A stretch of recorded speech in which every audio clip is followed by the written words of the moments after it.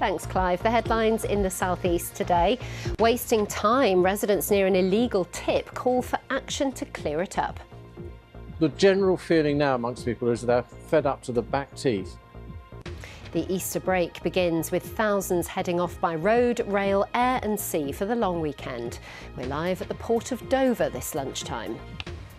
And it shut its shipbuilding gates 40 years ago. We visit Chatham Dockyard as it marks the anniversary of that closure.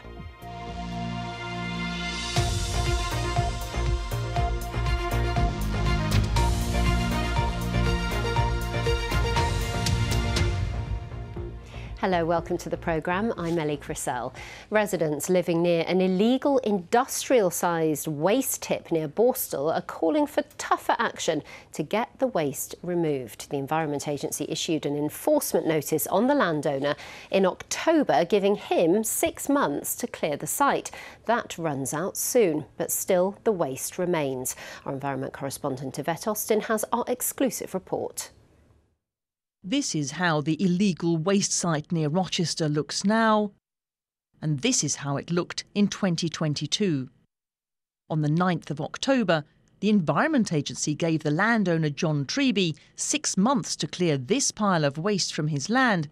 It hasn't happened. We went through a period, as you know, where hundreds and hundreds and hundreds of lorries were dumping thousands of tons of material in there. We've no idea what is in there, and I think the general feeling now amongst people is they're fed up to the back teeth. Local residents say the dumping began in earnest some 4 years ago, and what was once a field became a huge mound. In its enforcement notice, the Environment Agency describes it as soils, light shredded waste, as well as waste that's left over after being sorted through a screen. But I've seen other material tipped too. The estimated quantity, nearly 34,500 cubic metres. That's enough to fill nearly 345 double-decker buses. So I've just been walking alongside the site and I have to say there's no sign of any of the rubbish being removed. If anything, there's even more there than when I was here this time last year. The landowner John Treby declined an interview, but a spokesman for him said he's a victim of land grab. She said he's not given anyone permission to tip on his land, and this occurred during a time when he was hospitalised for a life-limiting illness and during a time of grief when he lost his son during a car accident. The local MP says it's not good enough. She's been pushing for more action. What I want now is for the agencies to not sit back, but to keep ploughing on with that enforcement to make sure that that site gets returned to what it was. But also it should be a message to others that, you know, they can't just wreck parts of our countryside and be left to get away with it. In addition to the enforcement notice from the Environment Agency, Mr Treby has been served with 2 enforcement notices by Medway Council. He's appealed against them both. The Environment Agency says it doesn't comment on live investigations, but told us it will be reviewing its enforcement response if Mr Treby doesn't comply with the enforcement notice. The deadline is the 9th of April. Yvette Austin, BBC South East Today, Borstal. The Easter getaway has begun, with Gatwick Airport expecting its highest number of passengers so far this year over the coming days. The highest number of departures is expected on Sunday. We're being reminded there are also planned engineering works that will affect train services in Kent and Sussex. Meanwhile, delays are also anticipated at the port of Dover, where we are going to head now live this lunchtime because our reporter Chrissy Reedy is there for us. Chrissy, it's looking blowy there. Are we thinking combination of stormy weather conditions, just a bit, and lots of people are going to cause a few problems?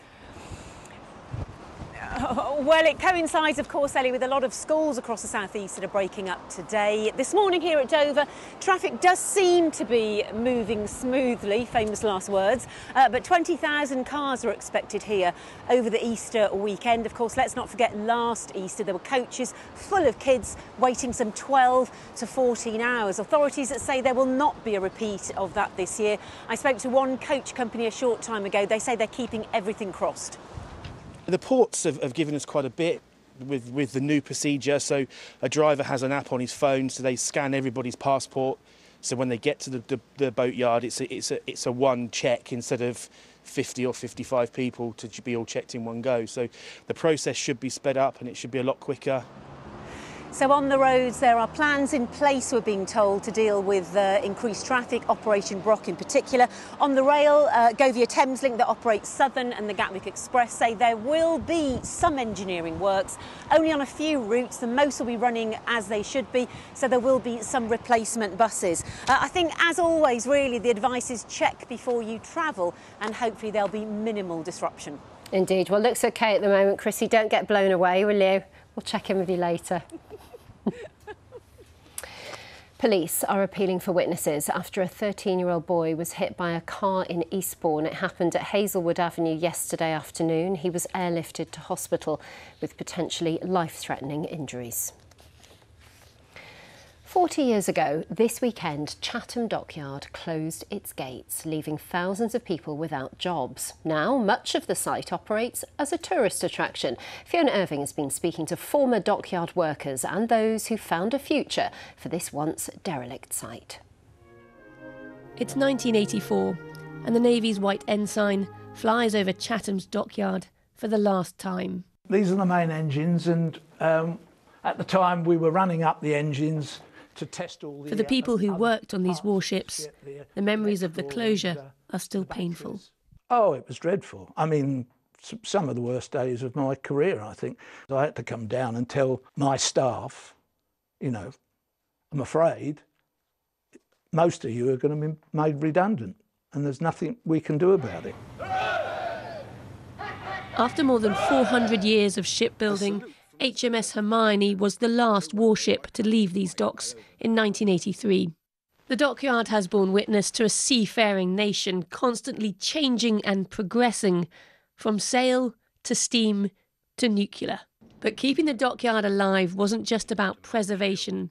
By 1984, much of the site had fallen into disrepair.